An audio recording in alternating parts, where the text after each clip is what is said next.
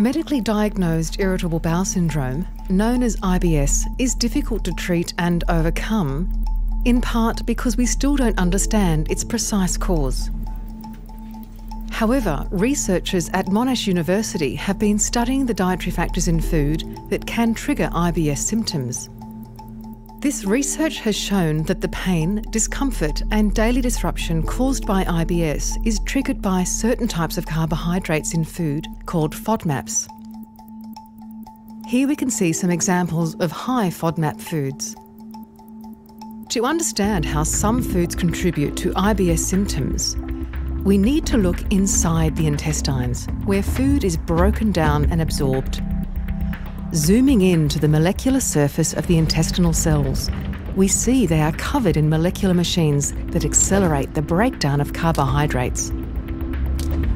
Most carbohydrates, once broken down, can be absorbed through pumps on the surface of your cells. However, some carbohydrates are not digested or absorbed by people. The rapidly fermentable short-chain carbohydrates that can't be absorbed are called FODMAPs. The presence of FODMAPs causes water to be dragged into the small intestine.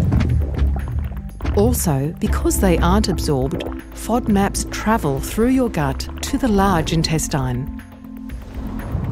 When bacteria in your large intestine get access to FODMAPs, they use them for energy to survive.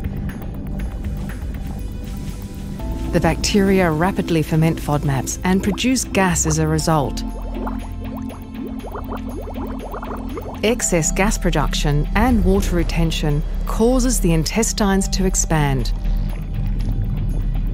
When the intestinal wall stretches from distension, the highly connected nerves around the intestines send signals to the brain.